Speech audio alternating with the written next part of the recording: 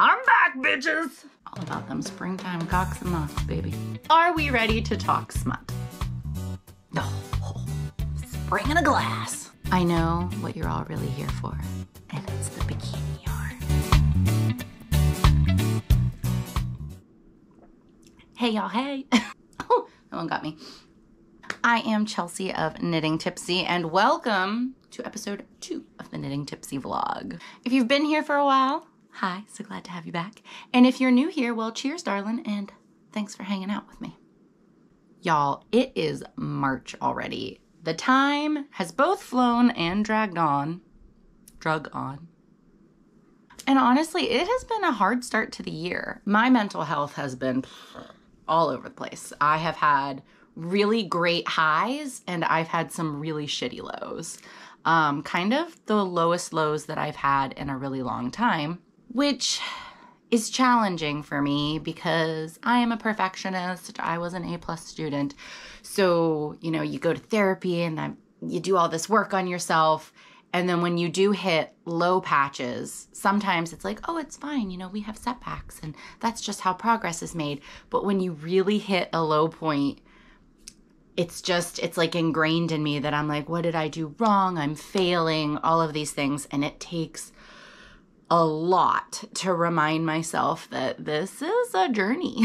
This is not a very linear graphical journey that we're on. We're going to have ups and downs and 10 steps back and 2 steps forward. And some days are going to be really hard fought. And some days are going to feel like the sun's never going to come out again, but it always does.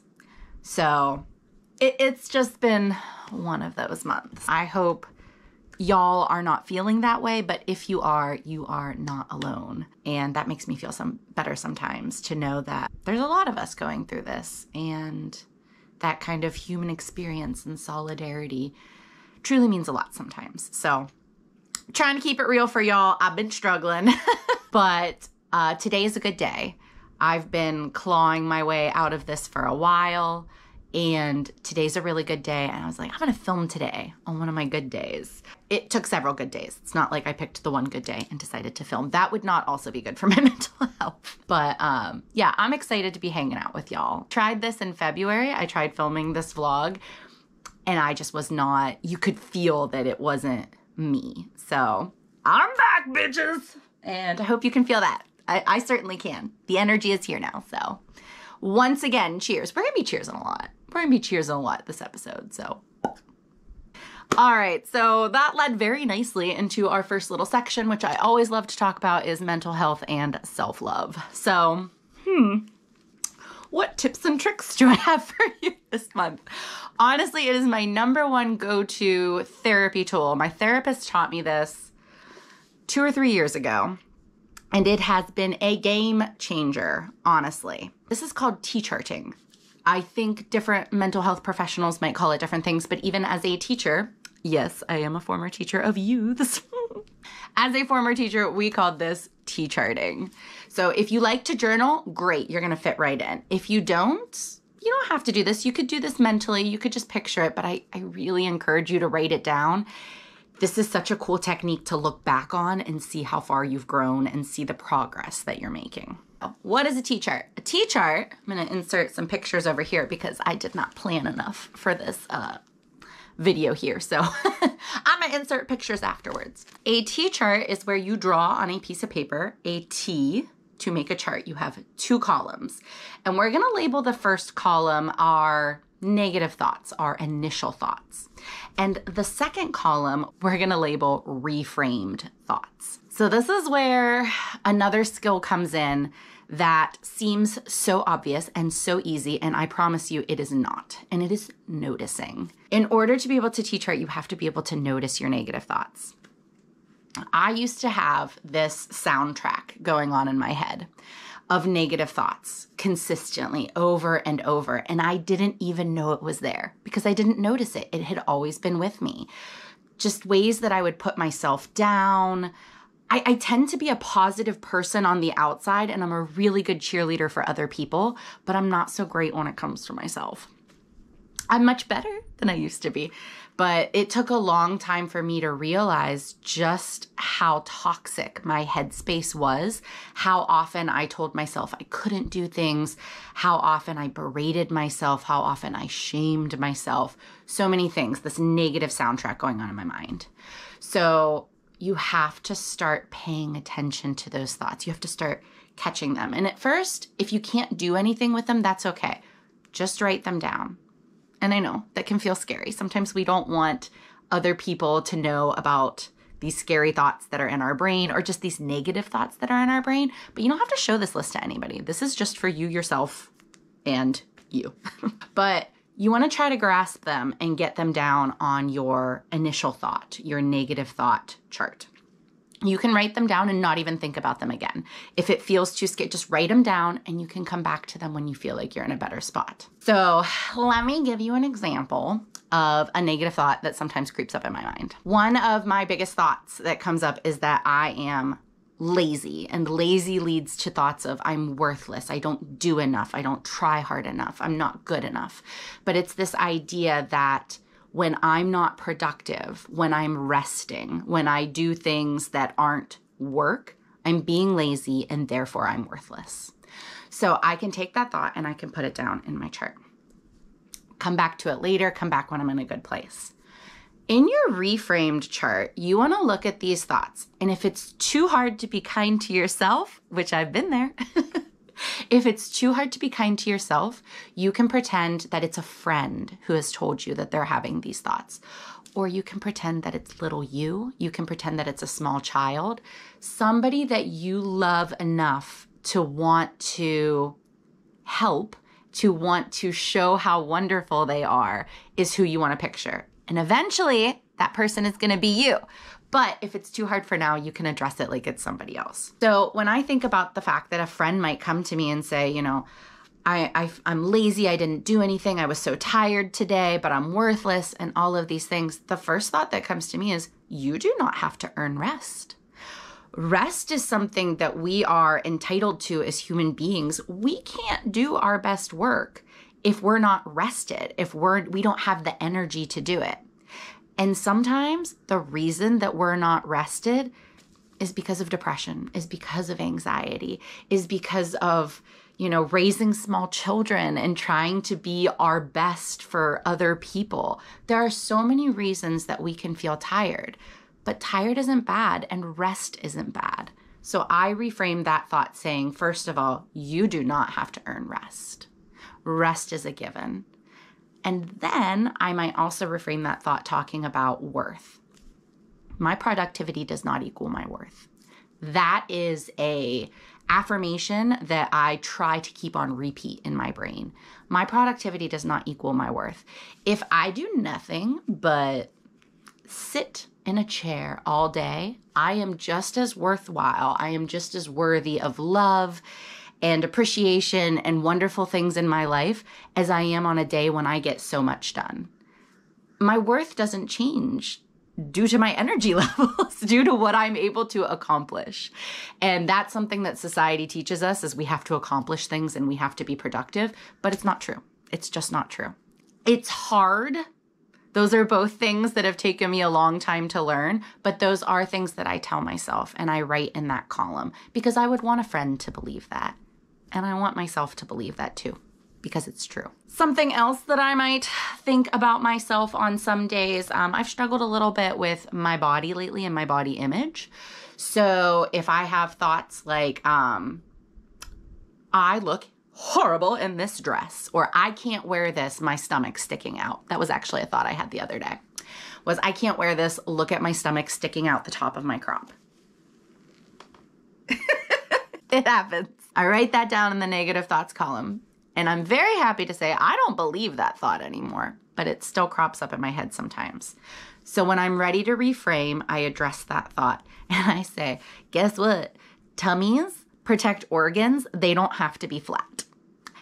Your stomach does not have to be flat to be beautiful. Curves are beautiful. Rolls, they're normal. Even if you don't think that they're beautiful, they're fucking normal. It's okay to have a tummy. It's okay to have rolls. It's okay to have all of these things. If you love your outfit and you think the only thing that's ruining it or messing it up is your stomach or your arms or something, that's not true. Your body doesn't mess up a cute outfit.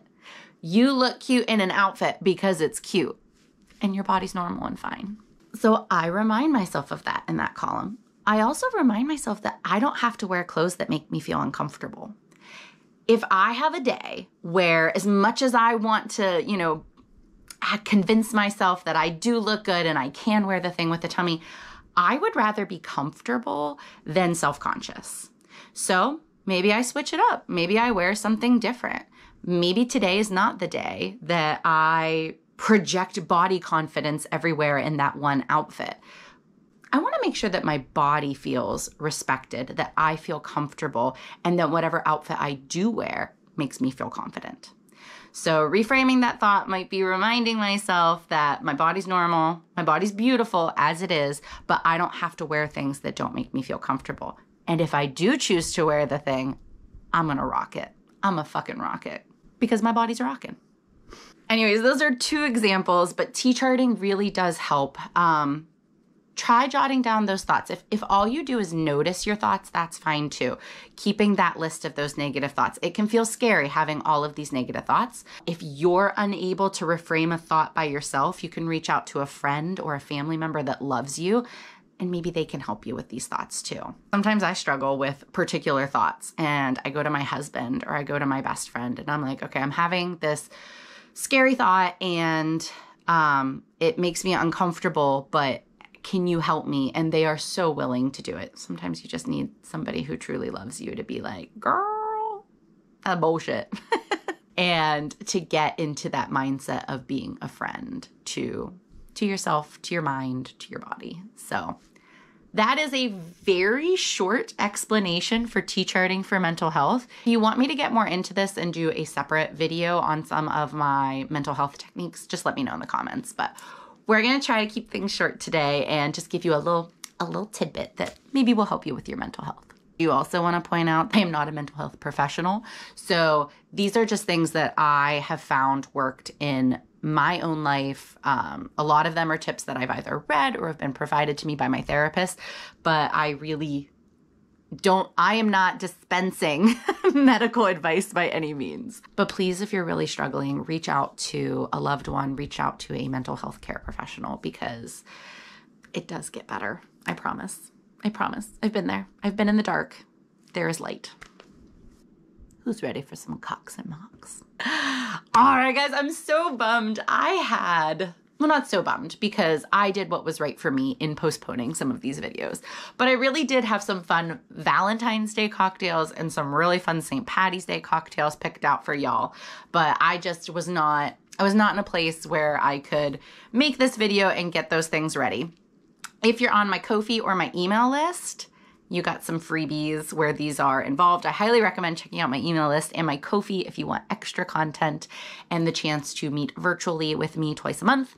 But I have whipped together 2 really fun cocks and mocks for you for spring. Our cocktail this month, I have mentioned multiple times, I am not a gin girl. I am a bourbon girl through and through. I love most alcohol. I really do. Vodka, tequila, rum, bourbon, whiskey. It's all good. But the one alcohol that I tend to stay away from, it's just not my favorite, is gin. Well, that's all changing today, y'all. Today's cocktail, this month's cocktail, is the classic gin fizz. And if you've never had one, it is so springy and light and just... I'm obsessed. I may actually order this out at a bar. It's delicious. Where has it been all my life? And it's so easy to make. So I'm going to show y'all how to make a gin fizz. I promise it's super easy. You need minimal ingredients at your house. I'll show you that in 1 second. But I also want to show you the mock of the month. Now this one I made up on my own. I'm sure there's a recipe that probably encapsulates all of this. But I love lavender. Oh my God. I love lavender coffees. my jam. So I always keep some lavender syrup at the house. I know that's not a super common ingredient that you might have at your house, but you can get it on Amazon for pretty cheap. I think this one also tastes super springy. It's lavender and mint and bubble water and a little bit of lemon.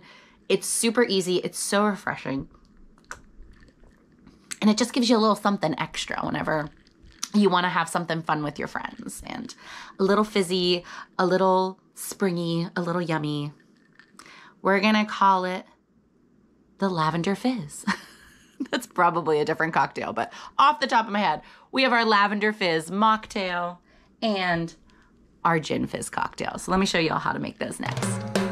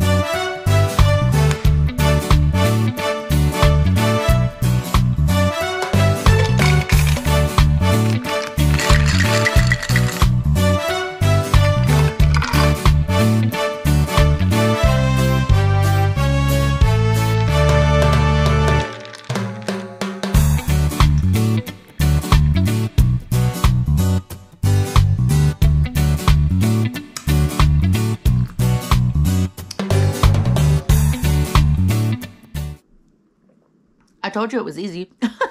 They're both super fucking simple, but I think that's what makes them fun and delicious. So let me know if you tried these out, or if maybe Gin Fizz is already your go-to. I may be a convert now, so cheers, y'all. Are we ready to talk smut?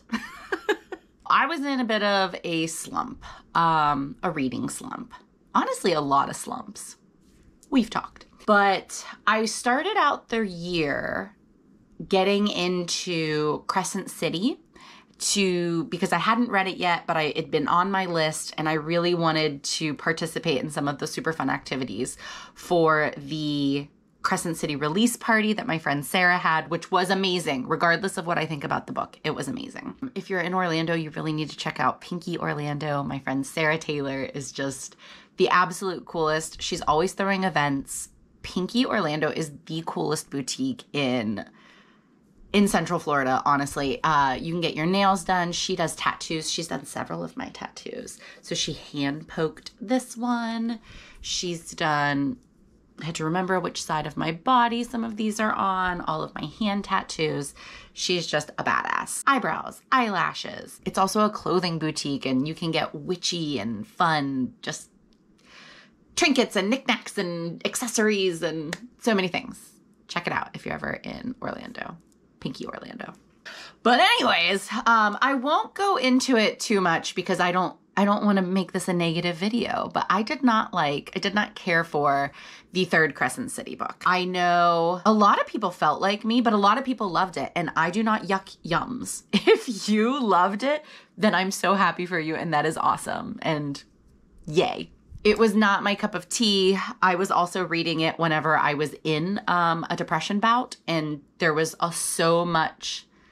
It was a hard book to get through. Like the trigger warnings, there was torture. It was really rough. So I actually thought I was gonna DNF it. If you don't know what DNF is, it's did not finish. But I ended up putting it down for a couple weeks, got into the book series I'm about to tell you about, and then picked it back up. I think the point where I picked it back up was also where things started to pick up in the book, but it was I think we were 60% through the book, 60 or 70% through the book. And I'm just if it takes that long for a book to have any moment of joy or to have any moment of laughter or to get good, not for me. So I did enjoy the rest of the book, but I think overall, I didn't care for it. I didn't hate it. I did not care for it. And that series in general, I really did like the series. But if you're not a Sarah J. Maas fan, she has written Throne of Glass, my favorite of the series. That series changed my life. It changed my life. It will always be with me. I can cry at the drop of a pin if somebody says certain lines from the book. It's just amazing. So highly recommend. But she's also the author of the ACOTAR series, A Court of Thorn and Roses. I fucking love that series too. I do like Throne of Glass better. Who am I? But that series is also amazing. And then this is her other series, Crescent City. It's a more modern series. And I loved book one. I loved book one. Book two I really liked. Book three. So overall, I liked the series, but yeah, not my favorite. Anyways, that was a really long way to tell you that I kind of was in a slump. That was the only book I had been reading, and just nothing felt right. I didn't want to read. I wanted something that was going to make me feel emotions, because when I'm in a depressive bout, I want to feel safe emotions. I want to feel emotions that aren't mine, but I still want to feel things because apathy sucks. So I reached out to my friend Abbi of Goliath Frog Crafts. She is my romance and smut guru. And she said, oh my God, you have to read this book. This book is so incredible. And I'm like, all right, tell me. If you like these tropes, you're going to like this book. Who did this to you? One horse, one bed. Forced proximity, enemies to lovers, found family. This book has Greek mythology. It has circus, mythical creatures. It's amazing. If you like romantasy, I really think you'll like this series. What is the series, Chelsea? This is A Promise of Fire by Amanda Boucher. This book came out in 2016. I heard nothing about it until Abbi brought it up. And now I feel like it's starting to make it's getting popular. People are starting to take notice. And I am so glad, because I think it deserves so much. So our first story starts off with our female main character. Her name is Kat. She is a soothsayer, but we know there's something more to her. She's working at a circus, and right off the bat, I was a little like the very first chapter, within the first couple pages, she's already meeting our MMC. And for me, like, I like some world building at first. So I was kind of like, I don't know if this is going to be it. She changed my mind in like 3 chapters. It's so good. So we meet our main male character, and not giving anything away, it's in the description of the book, but he's already going to go ahead and kidnap her because he knows what powers she has, and he really needs them to help save and protect his realm. The banter, the bickering, it's so good. Oh my gosh, it's so good. It's a bit of a slow burn. Not a bit, it's a slow burn, especially book 1. It's gonna take a while for things to get steamy. Oh, but when they do, it's good, y'all. We are also going to discover lots of family issues in this, so it's like a safe place to feel some feelings, betrayals and heartbreak, and the who did this to you vibes are so strong. They're so strong. But what I love about it is our female main character is such a fucking badass. Like, she is an ass kicker. She takes no shit. She gives the shit. She's just the shit. So I really, really loved it. Book 1, absolutely my favorite in the series. Now, this is a currently 4-book series. I actually think there might be 5 with a novella. I have yet to read the novella because I don't like that character. But it's The Kingmaker Chronicles. Book 2, I loved, I adored. I will say, I'm really trying, because I am a person who loves spoilers, so I'm really trying to make this a spoiler-free review and recommendation for y'all. Our MMC, it was a challenging little part at the beginning to get through, because I did feel like it was very out of character for the MMC. I personally was yelling at our female main character, like, girl, run. Like, I don't know what happened to him, but this is fucked up. Like, this is not healthy. I guess he makes up for it.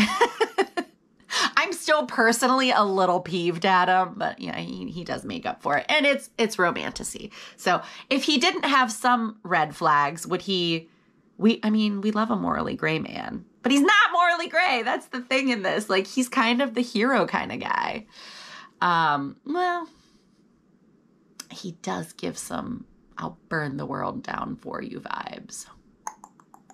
It's a tough one. It's a tough one. If you have read this series, or if you choose to read it and you want to come back, let me know if you think Griffin is morally gray or if he is like our hero savior kind of complex with just some I'll burn the world down for you vibes. Let me know what you think. Book 3, again, great. Loved it. Felt like some of the things were a little bit repetitive, but I was so invested in the story, and Lasai, it was wonderful. So that is the Kingmaker Chronicles. Book 1 is A Promise of Fire by Amanda Boucher.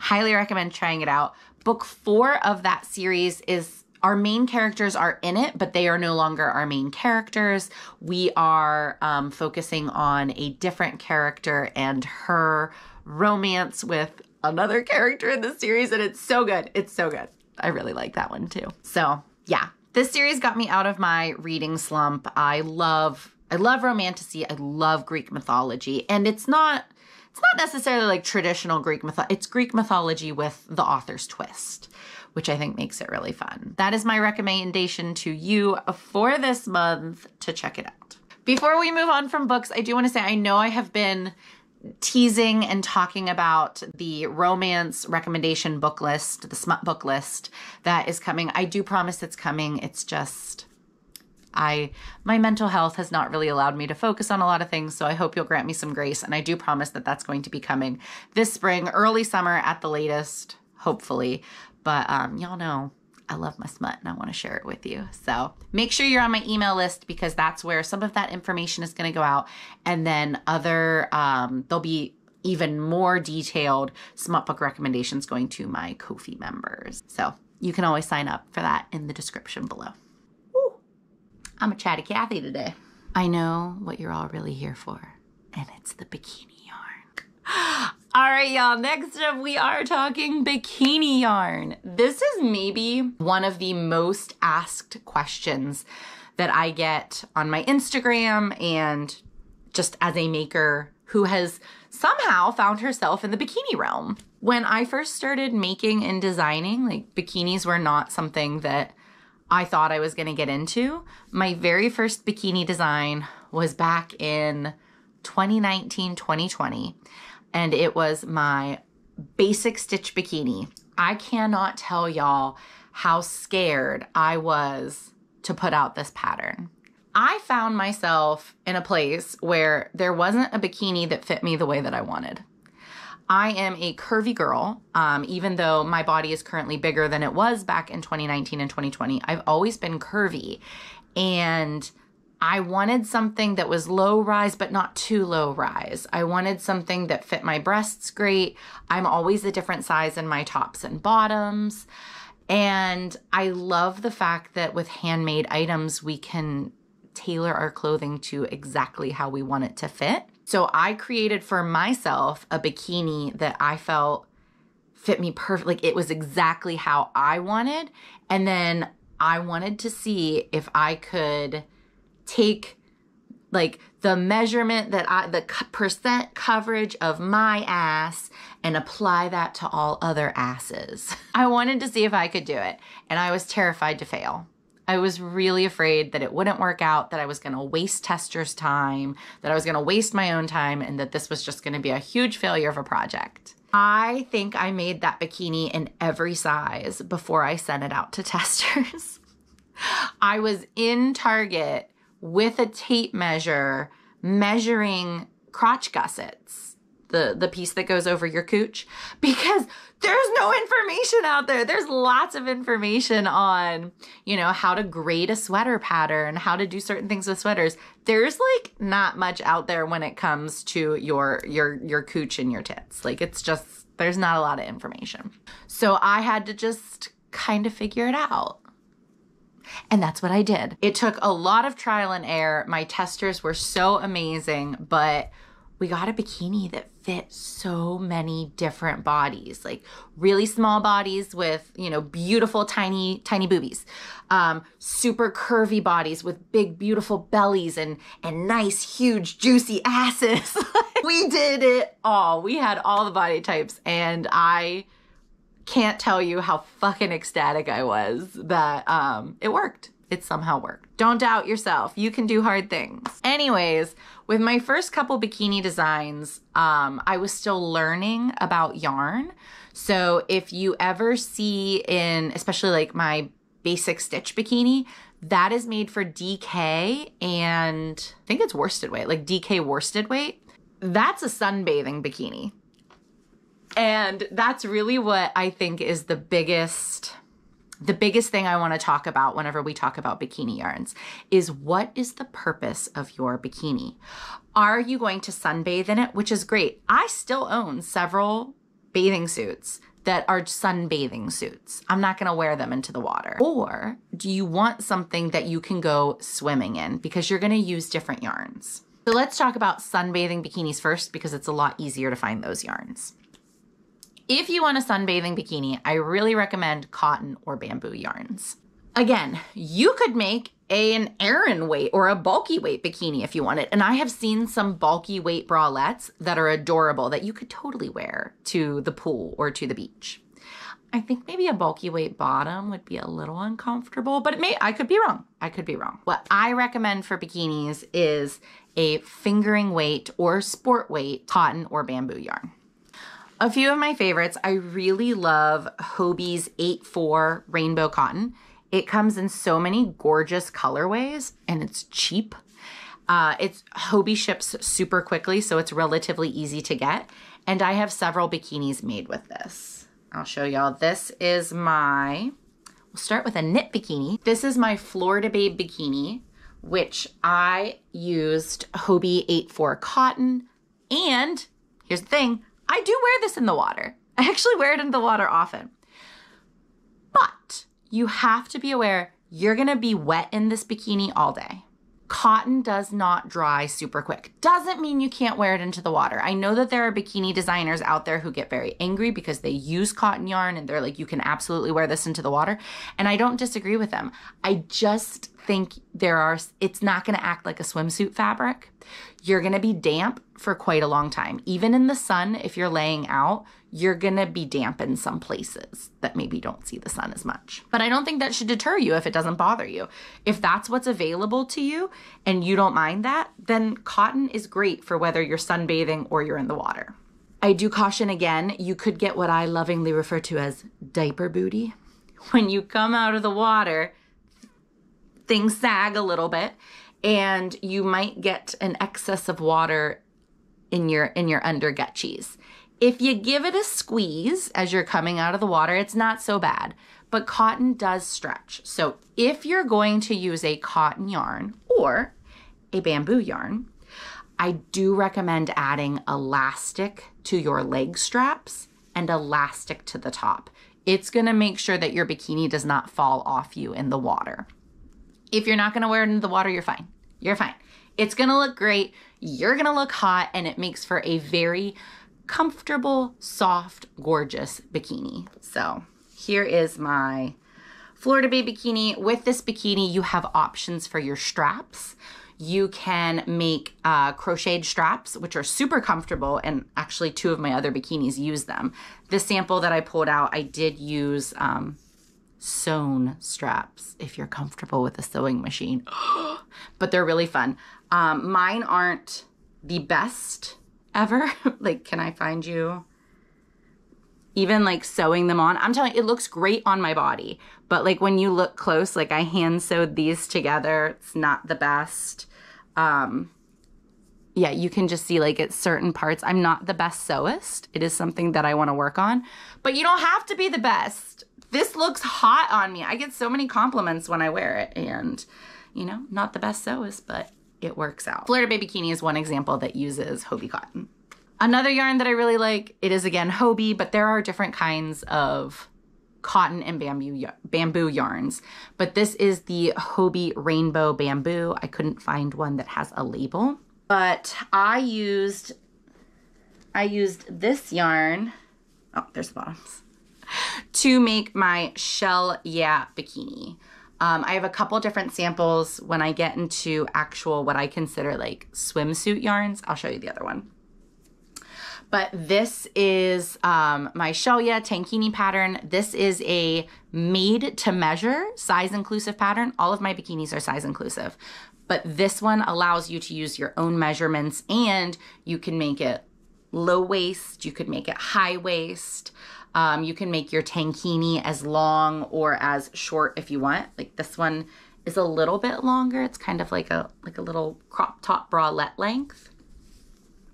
And it's really fun. I did use the Hobie bamboo yarn with this one. And again, it has elastic because I do sometimes wear it into the water.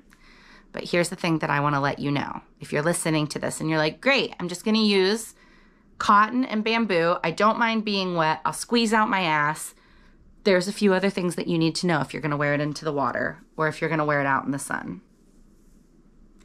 I hope it'll show up on camera. Can you see these little bleached spotches?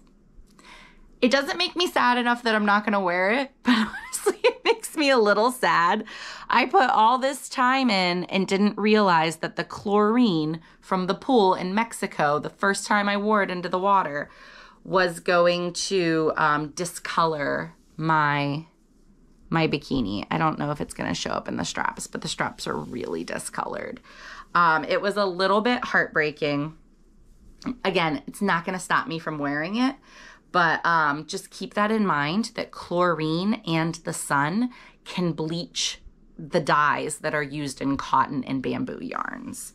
I feel like it didn't happen as much in my bottoms, which is odd because they were completely submerged in the chlorine. So I'm wondering if it was like a combination of the sun and the chlorine. But yeah, it is a great affordable option, but just keep that in mind. Let's talk about bikini yarns. swimsuit yarns. I don't know if other people call them this, but this is just what I call them because I do feel like out of all the yarns on the market, these are so good for wearing in the water, for creating your swimwear. We're gonna start out with the yarn that I first learned about with bikini yarns, and it is Elise Diva Stretch. There are many different kinds of Elise Diva yarns. You gotta make sure you get the stretch if you want it to be a bikini yarn. Now this is a Turkish yarn. It can be a little more challenging to get, but I will put in the description a link to the seller that I love on Etsy. It is Perfect Yarns. I've had such great customer service with them. This is a good place to get your bikini yarns online. This yarn is 92% microfiber and 8% PBT elastic. That elastic makes your yarn super stretchy. This means it's gonna mold and form to your body. It's strong, it's durable. Honestly, when you feel it, you can tell like, oh, this is more like fabric-y than some of like the cottons and stuff. Like it almost feels more like a bikini fabric without being a fabric. I mean, you're creating the fabric, but you know. And just the nice thing about PBT is that it gives yarn color fastness and UV resistance. So you can wear this in the chlorine, in the salt water, in the sun, and the color isn't gonna fade. So nice to have that comfort. I'll show you one of the, I also made the bottom, I just honestly couldn't find it. But one of the bikinis that I made with Elise Diva Stretch, this is my skimpy stitch bikini top. And I did the two different colors. I just love how rich some of these colors are too. But this, I did not add elastic to. I feel with this yarn, you don't have to. Honestly, with bottoms, I usually do add it in anyways, just for extra security. But with the top, it has really good stretch to it.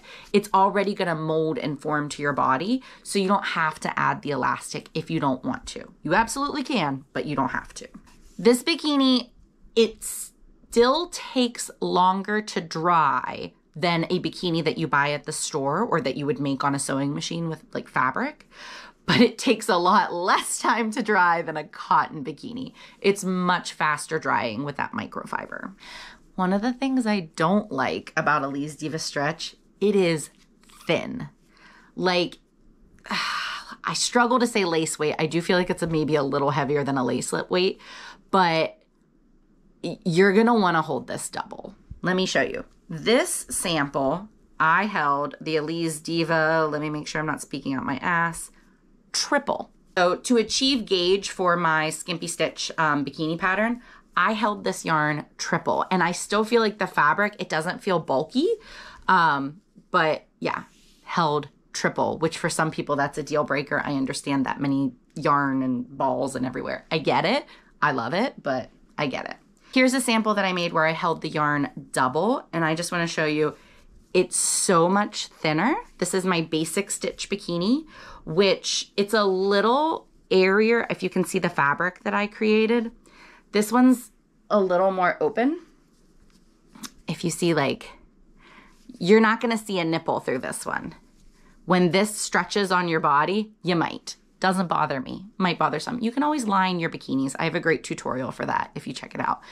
But it's much lighter, and when I hit gauge, I had a much more open fabric.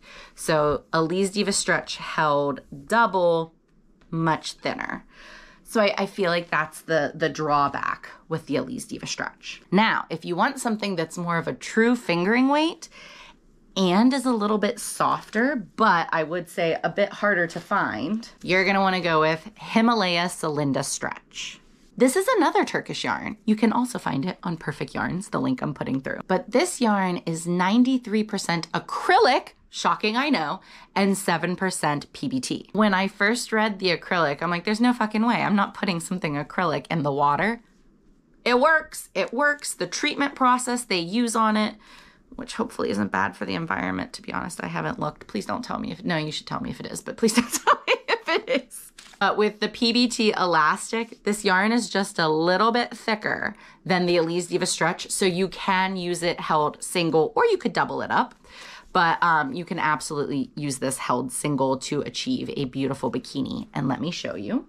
This is another sample of my Shelia tankini, but it's made with this Himalaya Celinda stretch.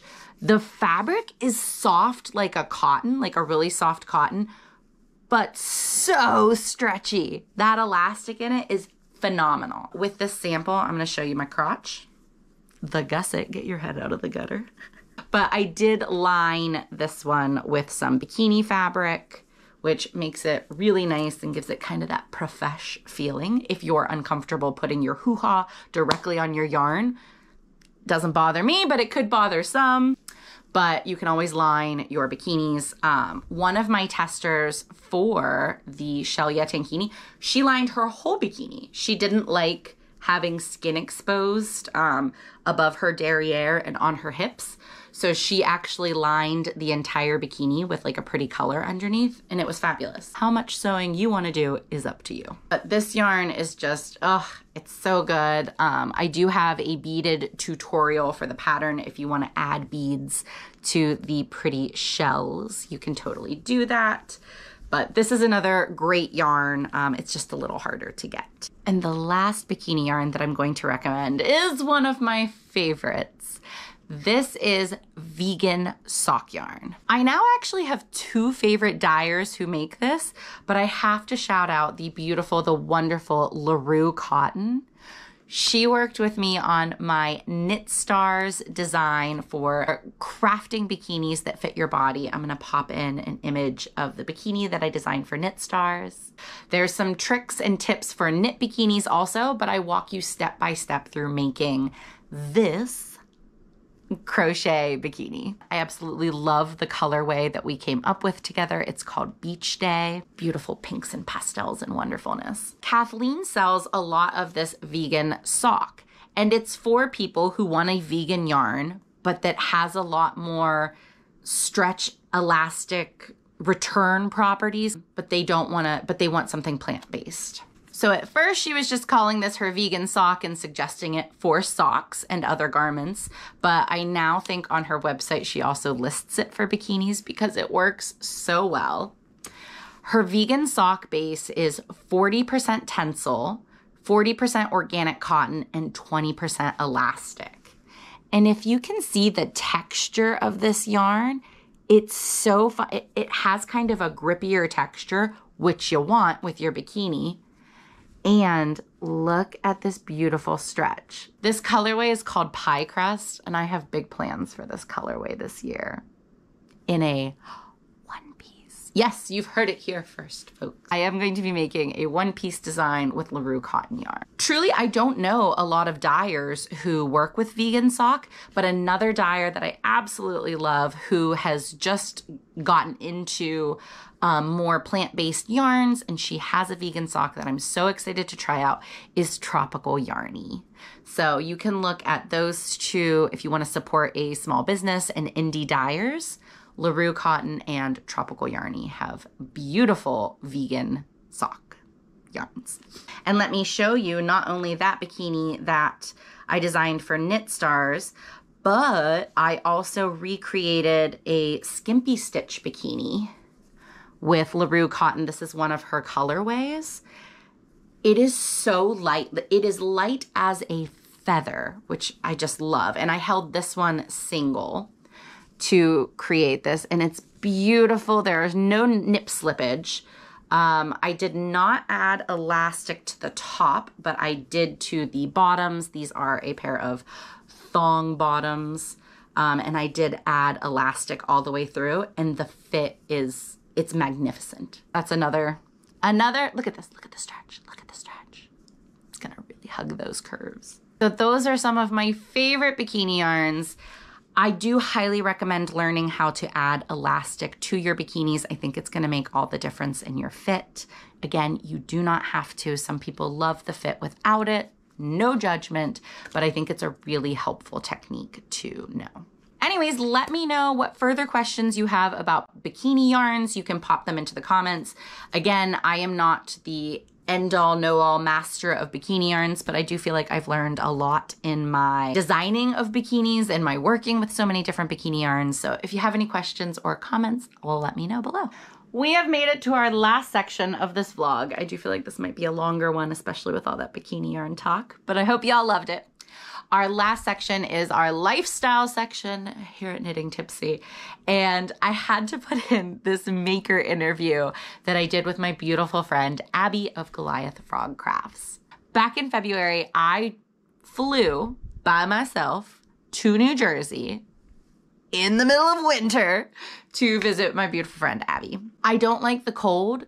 I don't like the snow. That is how much I love Abbi, that I braved all of those elements just to get to her. And if you want to see what a great time we had, I did put a video of our weekend together. It's approximately 30 minutes long.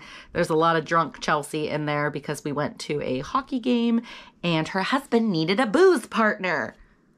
Twist my arm. But you can check that out. I'll put the link in the description below. But I think Abbi is one of the most talented knit artists that I know. She is just so, like, techniques, scary things to me, like steeking or a variety of, she's just so good at. She's also my sock guru. If you need any sort of help with socks, reach out to Abbi. She's a badass. I did a little maker interview with her so that you guys could get to know her more, so that we could talk about more knitty things. And yeah, I'm gonna pop that in next. I will meet y'all back here at the end of that video. Hey y'all, hey. I am here with the beautiful Abbi of Goliath Frog Crafts. How long have we been friends now? I feel like it's been a few years. Years. We did, what was it, a test knit together for... In like 2017 or 2018? Gorilla? It was the Gorilla Knits. Beverly set. The Beverly set. Which is a really cute set. And you were still Rose and Rosé. I was, back in the day. Mm-hmm. And we did that test knit together. Yes. But we didn't were friends, but we didn't hit it off then. Like, we didn't and then maybe a year or two ago, we started talking more. Yeah. And then it was constant contact. Every day. Then it turned into every day. If I don't talk to Abbi every day, it's like something's missing today. Something's wrong. What's wrong? I haven't heard from Chelsea in a while. I'll plug the Marco Polo app. If y'all don't have it, it is such a fun app. It is hit or miss for some people. I only use it to talk to you. Well, I've gotten a lot of people onto it, and it's like virtual walkie-talkie style thing, but you can leave a message, you can watch it live. It is, I just think it's nice, and you feel like you have that contact. It's like FaceTiming, but on your own time. Like, you can step away if you need to, and the other person can keep talking. You can pause it and come back and pick up, which is why I like it. But yeah, I feel like I've developed a lot of close friendships. Yes. Through that app. And you I think talk to a lot more people. Yeah, I have 30 friends on Marco Polo that I talk to pretty consistently. So. Yeah, I just use it to talk to Chelsea. Just for me. I got my mom to get it, but she it fell off for my her mom's too. on it. Yeah. She did. And we say oh, I'm gonna go polo someone. My mom says that she and all her friends are now on it, and they call it the Marco. So they Marco people, I polo people. Yeah, I say polo. I polo. Of course, it's a generational thing, but. Yeah, so even though we've been friends for a really long time and we talk every day and we have movie nights together virtually and we walk on the treadmill together and chat, this is our first time meeting each other in person. So Chelsea came all the way here in February to New Jersey. In New Jersey in the snow, just to sit on my couch and hang out for love, baby. 2.5 days, kind of, basically. Well, we knew we were going to be on the couch the whole time. Yes, that was planned. Yeah. That was planned. We were like, yeah, just come meet me, but both of us like to just sit quietly on the couch and not be pressured in social situations to make a ton of conversation and stuff like that. Yep. And that's what we did. We literally just sat on our corners of the couch with our whips. We took 3 naps each. We did. Yesterday. And watched The Nanny all day. Yeah, we couldn't decide. We had talked prior. We were like, oh, do we want to put on an audiobook and listen to a series? Do we want to start a movie trilogy or something? And we stumbled across The Nanny. It was just like that 90s nostalgia and the fashion. And it's a good thing to put on, because if we had put an audiobook on, we would have had to be listening. And we fell asleep too many times. Yeah. We wouldn't have, been able to pick pick up or concentrate. But with the nanny, we could like walk in and out. Like I was like in and out doing things around the house, and we both get a shower, you come back and you're like, why is she candy striping? Oh, because okay, cool. And then you can just keep watching. And we keep picking up, yeah. So it was a perfect episode. We highly recommend. And there's so many fucking episodes. We watched that all day yesterday. Like starting probably at like 10, 9 or 10. Yeah, 9 or 10. Yeah. We put that on and we're only in season 2. So yeah. There's quite a few episodes to watch. Saturdays, today is Monday, but Saturday we went to a hockey game, an outdoor hockey game, and we sat in the freezing cold all day. So that's why yesterday we were totally toast. We were just dead to the world. It was dead lovely. to the world. It was yeah. lovely. Yeah. And we got some good work done on our whips, which was really fun. But yeah, so that's been our weekend. But I wanted everybody to see my beautiful Abbi. And Abbi, tell us, when did you start getting into the yarny life? I mean, I started knitting when I was 10 years old. So I've been knitting for over 20 years and crocheting. I think I was, when I really started like crochet, because I was a knitter. Knitter first. And then I taught myself to crochet probably when I was around 15. And I had known how to chain before then, but that's when it like really clicked, and I was like, "Oh, this is how you go back make this, and forth and make a fabric." I could make chains, and I used to make chains, and I would just make turn a ball of yarn into a ball of chain, and then use it to knit. No, I didn't use it for anything. I had it in my stash. I just balls of chains. I like just got rid of this like not that long ago. Just balls of like chains. It's like I didn't know how to go back into the chain row. So when I was probably about 15, I learned how I actually taught myself to crochet. So I was making blankets for people, and I learned how to do like amigurumi and things like that. And I was making like little stuffed animals. And then in college, I like picked knitting back up. Right. And then I kind of stopped crafting for a little while because I was finishing, my degree. And then I went and went back for my master's. And every once in a while, I would make like small projects. But when I finished my master's is like when I really got back into like knitting with a capital K, I call it, because that's when I started.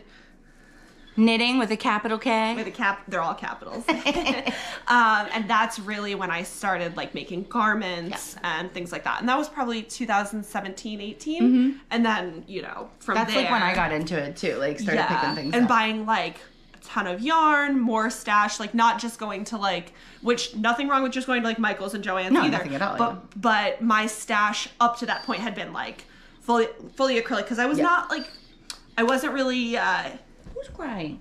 I couldn't justify doing anything more than that either.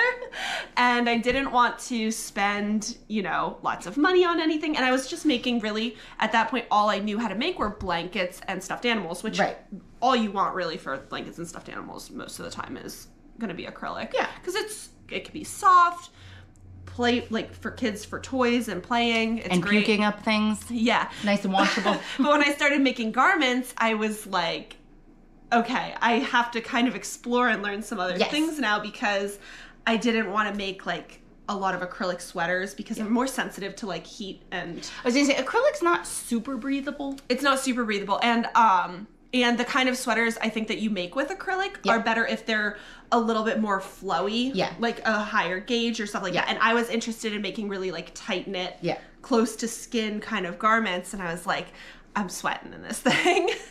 I have my Very Vero is acrylic, and like in Florida, even though it's very open, I only wear it really in the winter because even though it's like this really open kind of, it is hot as fuck. Like I had it keeps you toasty. I had never even touched or like known about other fiber types until then, and I found knit picks. Oh yeah. And when I found knit picks, it was like game over for me because it's affordable. Yeah.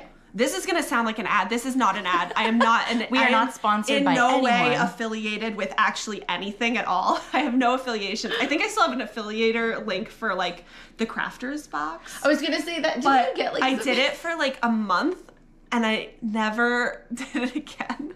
I remember you at like the obligatory post. Told her, I was like, they made me post a thing, and I was like, I don't feel right about posting anything for like paid content. And I told her, I was like, I don't think I could do this. Tapping out. This life is not for me. But yeah, I found knit picks, and I like started buying kits. I still have some of the kits that I bought at the time, and I never used them, like sweater kits. They're sitting in my stash over there, like. So like pattern and yarn all together? Yeah. So I had bought like stuff to make sweaters where they are like, here's all the yarn for it, here's the pattern, you buy it, and I have it still, like, this is because I made some of them, but then others have just been I'll buy kits, but I'll like choose to use that yarn. I'm like, oh, but it would be so good for this. I can't do and it. then I'll pick yarn from like something else and use it for that. I do sometimes end up using them together, but see, I'm very fickle, and I'm just like, oh, but maybe I want to do this instead. I can't do it. Can't do it. I already bought the kit and the yarn for the kit. It has to stay together. So now it's like, it's got to stay together, and I like can't use it for something else. It's reserved. And I'm like, I keep telling myself I'll get to. I love the sweaters still are. I look at them and I'm like, wow, they're still beautiful. I still want to make it one day. One day. But of course, I keep starting, new ones. And then it's eggsy.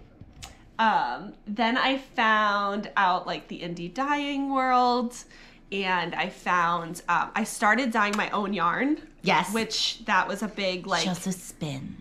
That came after too. So I'm a like craft hopper. I did dyeing for a year maybe. A year and a half, and I was selling and everything, and I was like, this isn't fun. This is not fun, like washing this stuff in my kitchen, converting my kitchen. Monetizing your hobbies sometimes is the worst choice you can make. Like turning the kitchen into a like dye studio, and then having to convert it back like on us every like other Saturday was just a nightmare for me as like a person who I barely like to clean on like a good day, and it was just not fun. And then I tried converting my basement into a permanent dye studio, and it just didn't work out. It didn't work out. I sold all my dye stuff. I was like, I don't want to do this anymore. And I've accumulated a lot in my stash, and now I'm actually on like a, pause from like kind of. I've been working from stash. I haven't really been buying new and acquiring more like hand dyed stuff. I still buy. And no shame to people who do like to buy their yarn. Like, if you buying yarn is your hobby, that's great. Yeah. That's awesome. But it's also really cool to actually work from your stash, too, so. Yeah, I found I got to a too much point, and I was like, I'm never going to knit all of this. And that level is different for everybody, but when you hit your limit, it's good good to take a pause. But I still buy, like, because I've found that now my stash has stuff that doesn't work for other stuff that I want to make. So like now I'm pregnant, so I'm making a lot of little baby sweaters, and nothing that I have currently like works for those projects. So I am finding myself buying like little skeins of like solid colors. But especially if it's project specific, like, if you know. Yeah, I mean, if I had like, because everything I have is like sock kits that are like variegated fingering weight yarn. For the most part, most of my stash is fingering weight, like variegated yarns or speckled yarns. And if I want to make like little baby sweaters, then I have made some. I've used some of it for that, but they're so cute. But I want to use like a lot of solids, like pieces that you can use in different outfits and that are longer lasting and thicker, not fingering weight, so that they're good for the winter time too, because I live in a very cold place. I can attest to that. And just working on that. So I have been trimming down my stash slowly. My wool stash and my yarn stash, because I also, since I spin, have that too. A big wool stash. I have some of Abby's spun yarn too, which is really special. One of these days, I think I keep seeing it and like putting it together with other skeins because I want to make a shawl out of it. But then I'm like, maybe I'll find something better for it. So one of these days, I will also have. It was like a rose gold. It is. Yeah. It's beautiful. Very nice. You have to show off your sweater. Yes. Look how gorgeous this is. With the poofy sleeve. They're like poofy lace sleeves. Lacy cables. I don't. Is it not a cable? They're not cables. They kind of look cabley. They look cabley, but they're just faux cable. They're like knit like slip so knit. pretty. Knit. It's just lace. It's so pretty. This is the Aryan sweater. I don't know if I'm saying that right. I can't. I like it. There's an accent on the E. Aryan. Yeah. You can do the accent and the. I just do it in New Jersey. Aryan sweater. Aryan sweater. It's A-E with an accent aigu. Nice. R-I-E-N. And it's by Johi Locatelli. Mm-hmm. And I love Johi. Yes. And I modified it a little bit. It's a cropped sweater, but I made it longer. And I also sized it up so that I could wear it this winter with my preggy belly. My preggy belly. And I like things a little bit more oversized. It is an oversized crop initially, and then I sized it up again. And I made mine in Knit Picks Wonder Fluff. Full circle moment. Full circle moment. And I bought the yarn fresh for it because I wanted it solid. I said, everything in my stash is speckled. I didn't have anything that would work, for this. And of course it's fabulous. I think the color is called like Cosmopolitan or something like that. That makes sense, yeah. It's gorgeous. It's so just hot pink. It's so soft. And actually, all the yarn to make this sweater, I want to say it was under $40. Hey, we love an affordable for the whole, I think I did 9 skeins, 8 or 9 skeins. $40, that's awesome. Mm-hmm. It was like on sale. Well, yeah, when you shop, and they're normally I think they're normally like a little bit cheaper, but then it was on sale too, this color. So I think Knit Picks was the first non Joann's Michaels yarn that I did too, because my Grammy K loved Knit Picks. She would. I get the magazines too, but she would send me her copies to, she was 99 when she passed away, like 2 years ago, but she sent me her, would send packages of just the magazines, thinking that I would want them. And she bought me my first, interchangeable needle set, and it was Knit Picks. I have 2 Knit Picks interchangeable I do too. sets. And they're short, the little, the teeny tiny shorty ones. I don't do the shorties. I love them for certain because I use magic loop, but for certain projects it's just so nice whenever they're I can't knit with short stubbies. I can't knit with short needles. They hurt my hands. Oh yeah. The 9-inchers will do that to me too. Yeah, I have to have the, what is that, 5 inches? I think they're 5 Come on, we know what 6 inches is. The problem is I have terrible they're measurement skills. 5 inches? I can measure them. I have them right here. Hold 5 on. inches? You like this bag 6 Chelsea inches? brought for me? It's my did. Valentine's Day. We love gnomes. Wait, hold on. I think they're 5 inches. Let's see. Or are they 4? Am I going to be a liar? Oh, they're 5. Baby. They're 5 inches. So wait, let's see. 6 inches. They're 5. I was just showing 6. Oh, you wanted everybody to see 6 inches? Yeah. Let's see what 6 inches look like. There we go. But they're just 5, not 4. How big are the shorties? 3. They're tiny. 3? I feel like they're 2. Oh. They're really little. They're just I could not. And they come in a do half-size nubbin thing. Watch, they'll be 4. I have 0 measurement skills, visual measurement, spatial awareness, not for me. But yeah. So Knit Picks is definitely yeah, you know what it is? They're it's a pretty good middle ground for being able to get natural fibers if you want to use them. Totally fine with. I like both. I like natural. I like acrylic. I like whatever we want to work with. I'm not picky on that. I will have anything next to skin. And Knit Picks has their Wool of the Andes line. That's what I'm using for my shawl. They're literally $2 a skein for it's 100% wool. It's scratchy wool for that particular line is scratchy, but it comes in every color you can imagine. So if you are doing something multicolor, it is non-superwash. So if you're doing color work and you need felting, their Wool of the Andes and their palette lines are both non-superwash wools that come in every color of the rainbow.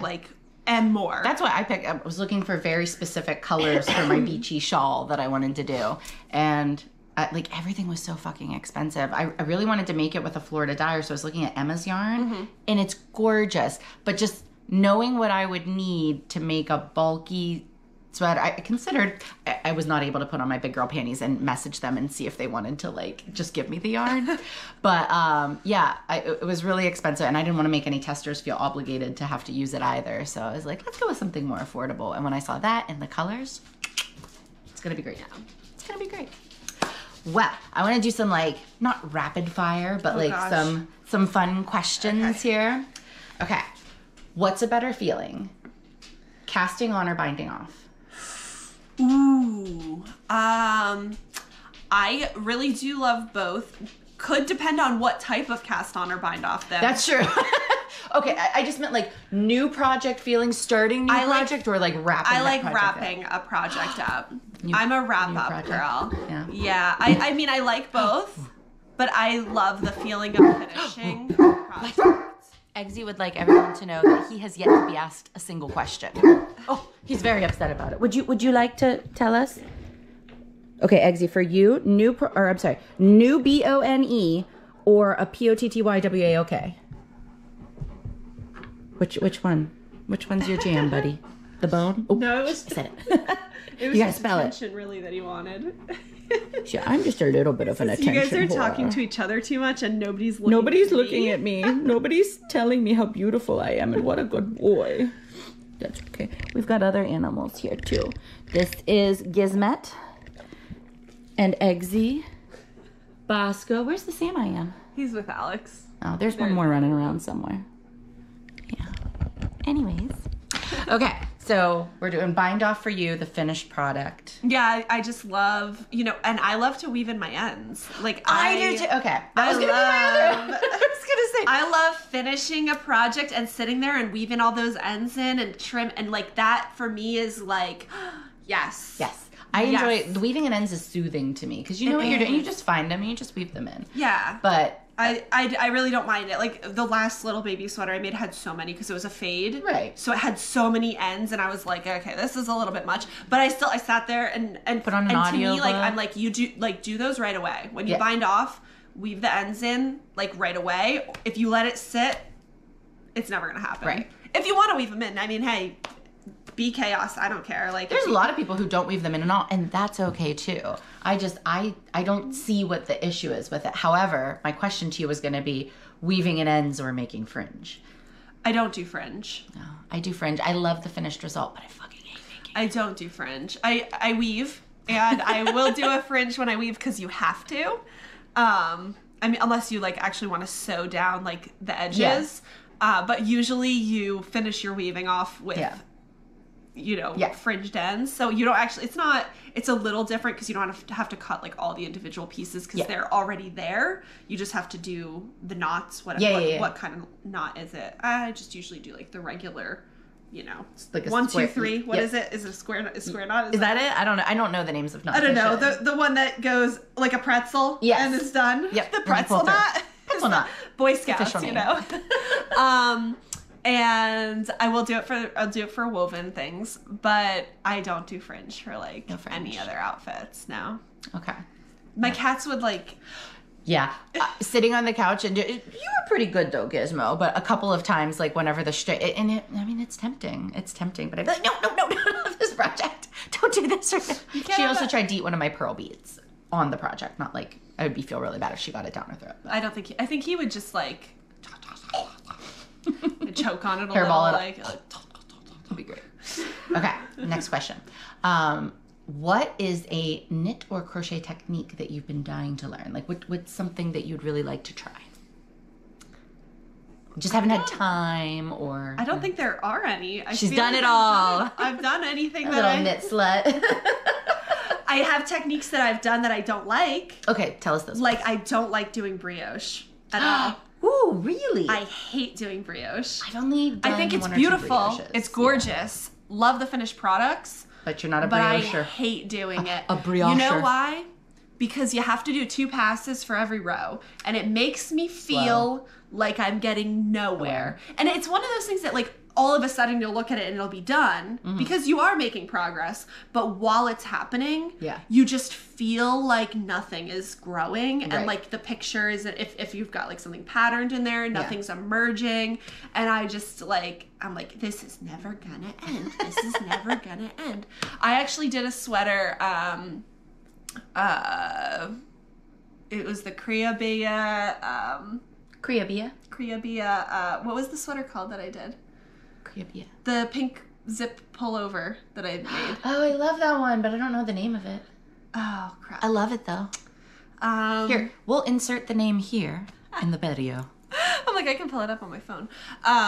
But she has it designed so you can do it in brioche, or you can do it in like the half fisherman rib, which is the same. Yeah. So I did it as the half fisherman rib, and I modified the whole sweater so that I could knit it flat. Yeah. Instead of going in the round. Yeah. Because it's like harder for me to do it in the round. Yeah, make it easier on yourself. So I was like, I'm just going to do it all flat and seam it up myself, because I would rather seam than do brioche.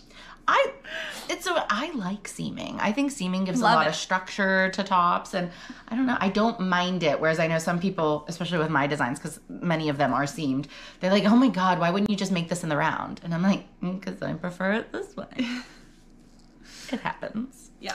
All right, final question. Okay. I'm like sweating. No, it's. I'm like under the hot lamp, like, you know. Like, huh. Is there either a yarn you've really wanted to try by, like a yarn dyer that you haven't got a chance to, or is there a pattern that you just haven't had the time to do, but it's like in your queue and you really want to get to it? One of those things. You're like, no, I make everything I want and I buy the shit I need. I am kind of like I do that. Like especially patterns. Like, I want it, I buy it. I just get them. Because, you know, and especially like having friends that are designers. Supporting your friends, so, and like, then you have a pattern collection. I do. And I usually, like, even when I want to make something new, I don't always look at my library first, which is bad.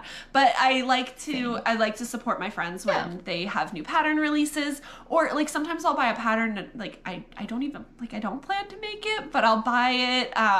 Especially, like, a lot of sock patterns that I buy, I'm like, I could make this without the pattern, because I make so many socks that I'm like, I can look at it and be like, Abbi is my sock guru. Yeah. Like, anything I need to know about socks, I come to this gal. Because I know like how many stitches I need to cast on for my size in socks. As long as they're like size 1 needles, fingering weight yarn, I know exactly how many stitches are my cast on. Yeah. So I don't necessarily need a pattern if I can figure out what the stitch pattern is, but I'll still buy it and I'll still like credit that pattern, even though I might do like a totally different heel because I know what heel I like, and I might do a different toe, but if I'm using their stitch pattern or like their little color work chart or something like that. I mean, I don't usually do, like, with my color work socks, I do buy like pattern books for them because well, your orange socks were super cute. Yes, they were very Floridian. Who is the designer? I don't know. I have the book over there for. We'll insert here. Design. You could put a picture of the oranges. They were so cute. And there's I'll put the link in the caption to the story behind the orange socks, because that was a good time. They were my spite socks. They were very spiteful. I approve. Stamp of approval. It's not that long of a story. I mean, Let's tell it. My husband told me that because I went into BJ's and I wanted oranges, and there's a it's a bulk store. If you're not familiar with BJ's, it's not, you know, it could be something else. Woo! I wanted a bag of oranges, but it's a huge bag because it's a bulk store, and he's like, that's ridiculous. Like, we get to the car and he was just like, you're never gonna have. He didn't say anything while we were in the store. Accepted. He did not say a thing while we were in the store. And I bought a bag of grapefruits too, so I had a lot of citrus. And he knows me. He was like, you're never going. He's like, that's ridiculous. You're never gonna finish that amount of oranges before they go bad. And I was like, watch me.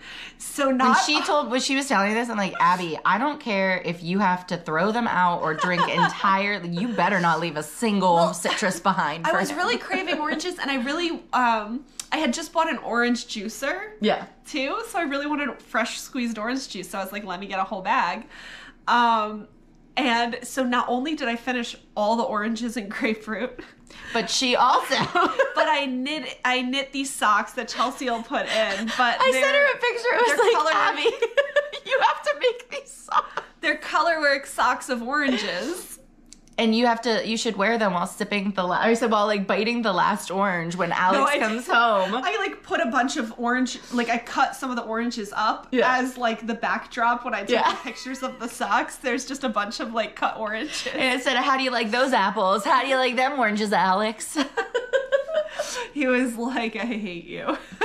was a good time. But yeah, those are the infamous orange socks. And I just think they're so cute. And I will eventually make a pair because I need some Florida citrus socks. Yeah, colorwork socks are tricky to do if you are not used to A, making socks, and B, making small circumference color work. So you do just have to like, you can't, with most socks you want negative ease. With colorwork socks, you can't really have negative ease. They have to be so tight on your toes. Yeah, because of the floats in the background, they have to be like flush to your foot. So if you like your socks to be tight and you like your socks to be like a lot of negative ease, then colorwork socks are probably not going to be comfortable for you.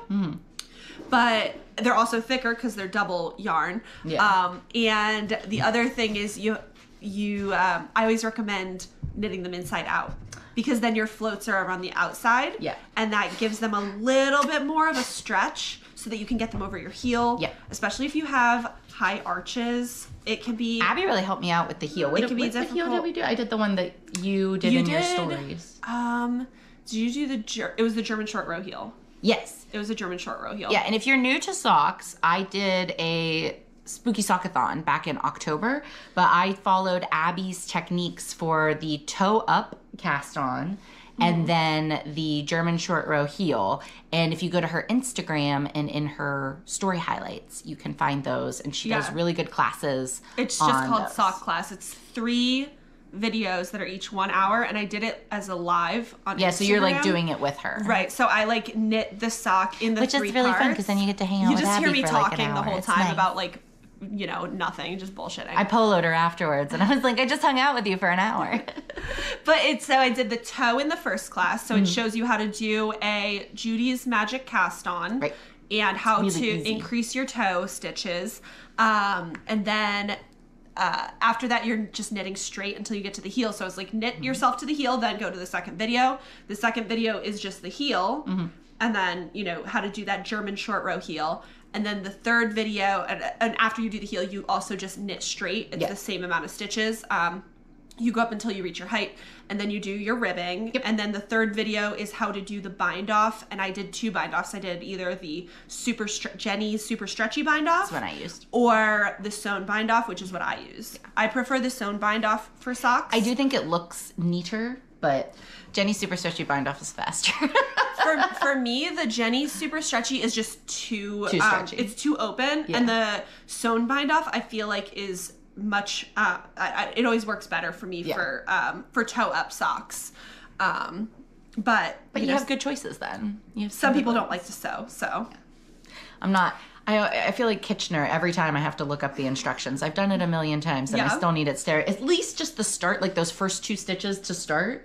I don't know why, and then I kind of like get into I'm at the like full memorized because I make so many socks. I'll need it forever. Yeah, I'll always need it. It doesn't matter how many I do. I'm just always going to need it. Oh, and that class uses the free Tanis Lovely Trusty Toe Up Socks pattern. So if you don't want to watch the class and you just want a good toe up sock pattern, especially if you're doing self-striping, it's a fantastic pattern. And I did have her permission to use that for the class. So. And Abby also did a good job, like when you were talking about like how, because a couple people were asking during the live, like how did you get your stripes even, or how did you like save the color work, and she talked about like measuring them out and stuff. So it's a really good class to watch. But my sock guru Abby, thank you so much for doing the maker interview and for having me at your house and for loving. I love you so much. All right, y'all. Well, this was Weekend at Abby's, and the next time I visit a fun yarny friend, we'll do another one of these. Bye, y'all. Woo! It's still so frothy. How is it still so frothy? Well, y'all, we did it, and I have to give myself a huge pat on the back. I was scared of making this episode just after my funky depression. I call them funks. They are depressive bouts. But I was just scared to get back into it. I thought maybe I would suck at it. Maybe I suck talking to you guys. And if you think that, please don't tell me. If you can't say something nice, don't say anything at all. But I really was very nervous, and I'm glad that I picked today because today was the day to do it. I need to film these on days when I'm feeling like me. And not that there's anything bad about who I am during depressive funks and anything, but I don't mind sharing the negatives with you. I just don't like having that, and I don't want to bring y'all into that energy with me. So please forgive me for taking some time off, but I think it was worth it. I hope you had fun. I hope you enjoyed hanging out with me. Per usual, if you enjoyed this video, please like, subscribe, comment, share it with a friend. One of my goals this year is to grow my YouTube, maybe reach monetization on here, but honestly to connect with more people that enjoy long form videos, that enjoy booze and mental health and knitting and crochet and self-love and smut, and all those fun things. So if that's you, I'm so glad that you're here. Thank you so much for watching, y'all. I hope you have a wonderful rest of your week. Cheers.